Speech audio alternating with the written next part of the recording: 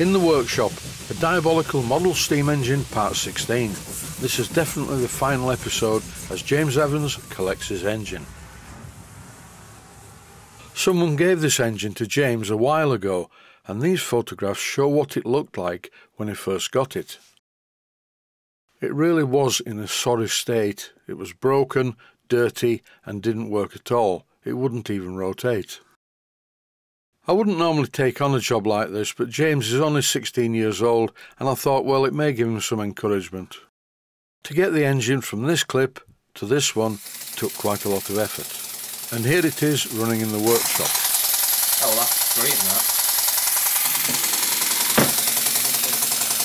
Oh, aye, that's very powerful. Oh, aye.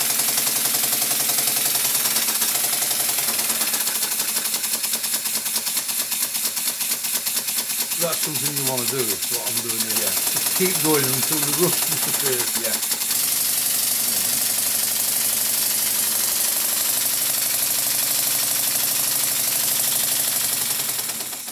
The engine does not run super smoothly at low speeds, but the fact that it runs is something. As far as I can see, the only turned parts were the flywheel and the cylinder. The rest of the parts are fabrications, using a saw, a drill and a file. Time for James to take over now. I am here in Keith Appleton's workshop to collect my Diabolical steam engine, which is now slightly less diabolical. I'd like to thank Keith for his effort in making the engine run, which we never really expected it to be as good as it is now, but then again it is still certainly not the greatest steam engine ever. So I'm now going to show you it running from various angles, starting with me connecting the compressed air line.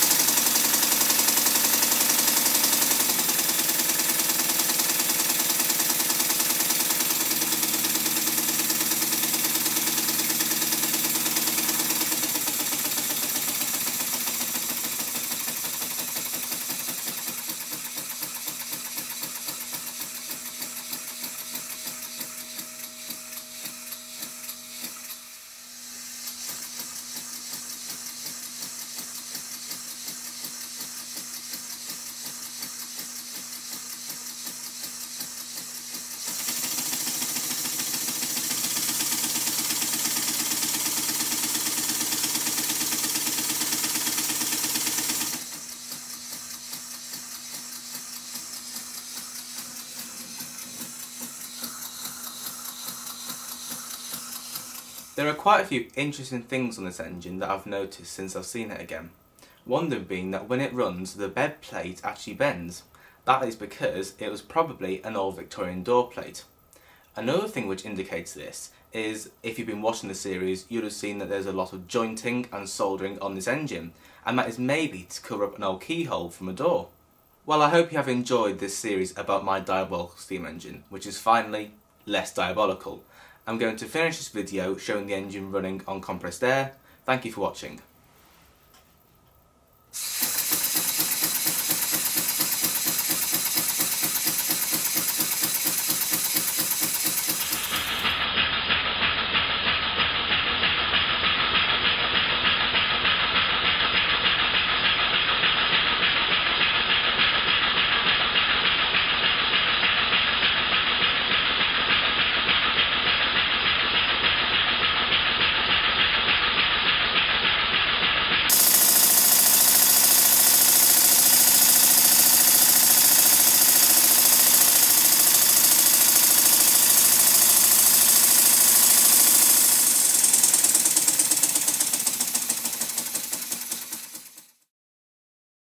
Because the engine has been running for a while, we need to put some oil into the steam chest.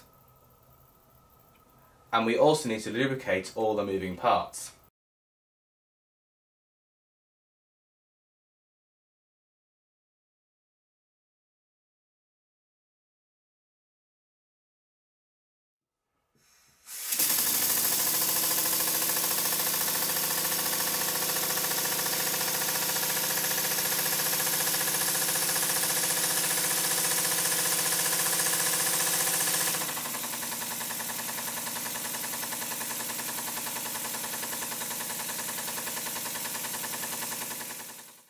An interesting project, going from this to this. And that is it for now. Stay safe, stay healthy. Thanks for watching, and I hope you found it useful. Please take the time to visit my Mainsteam Models website and click on the section of the website that says Video Playlists. And by doing that, you can find other videos that you may like to watch. And by using the playlists, you can actually watch the videos back to back.